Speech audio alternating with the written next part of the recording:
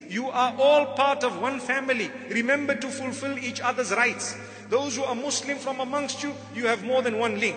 Those who are not Muslim from amongst you, the least you can say is you have one link, and that is the link of humanity. When you see someone doing something wrong, it is not correct to kill them. It is not correct to harm them. It is correct to teach them. It is correct to guide them. It is correct to tell them and not to lose hope and to continue telling them. How many of us do that which is wrong? And we do it for years on end. And the day comes when we turn back to Allah subhanahu wa ta'ala. After a long time.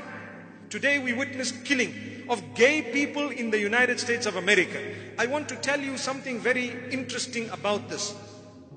We cannot condone sporadic killing. That's what it is. It's killing no matter where it is. It can be in Iraq or Afghanistan or Pakistan or anywhere else in the world. We are against killing. Why kill innocent people? People who have not fought you. There will be kuffar, there will be disbelievers. You can disagree with them, but you're not allowed to go out and just kill them. You cannot.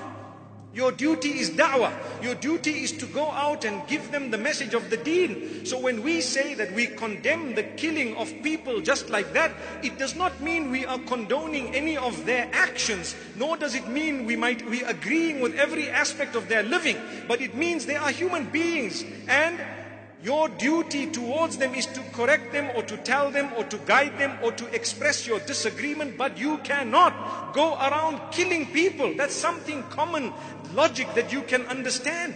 Even if Islam disagrees with disbelief, for example, there are people who hate the Jews. You cannot go and kill them. There are people who hate Muslims. They cannot come and kill us. There are people who hate Christians.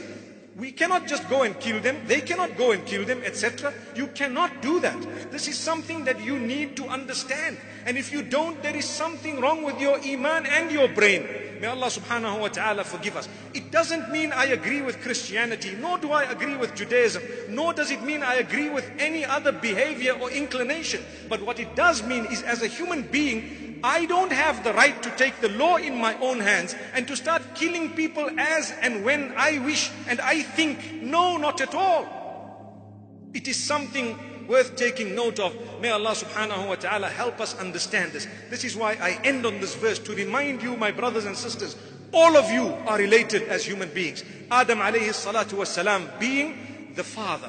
He was the first of human beings. May Allah subhanahu wa ta'ala help us resolve our differences, and may Allah subhanahu wa ta'ala guide us to do that which is correct, especially when we disagree with people. We should never ever become violent as a result. May Allah subhanahu wa ta'ala bless us all. Wa sallallahu wa sallama wa baraka ala nabina Muhammad.